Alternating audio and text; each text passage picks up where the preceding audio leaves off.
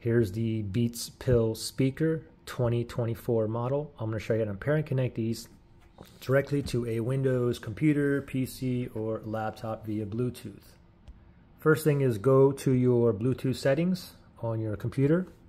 You can go down to the search here and just type in Bluetooth. And you can see Bluetooth and other devices settings appears here under system settings. I'm going to go ahead and choose that. So I'm going to select that. Now you want to go ahead and tap on Bluetooth and other devices right here. Now make sure Bluetooth here is turned on, and up here add Bluetooth and other device. We're going to tap on that, and the first one, it says Bluetooth right here. We're going to tap on that, and now you can see this little search thing here. It's searching for devices that are in pairing mode near me. So now we got to hurry up and put these into pairing mode. These are currently off.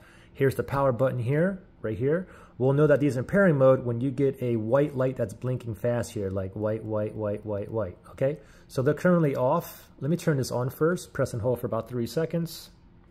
It's on, and as soon as you turn it on, if you're not connected to nothing, then you should automatically be in pairing mode with a white blinking light. Mine's a solid white light because it's connected, I think, to one of my phones here.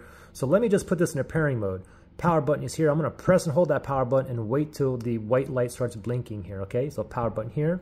Ready, set, go. Press and hold. Keep holding, wait. There it is. Now it's blinking white rapidly, okay? Now it's in pairing mode, okay? So it's in pairing mode. Now under add device, we'll just wait until it shows up here. Oh, I got to go down. Okay, there we go.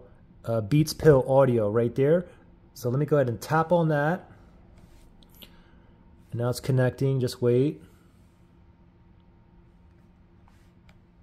Okay, your device is ready to go. You can see I'm connected right there. So I'm connected, ready to go. Now here's the thing, if you guys had issues, any pairing or connecting problems, you can always factory reset these. If you need to do that, look in the link below in the description area.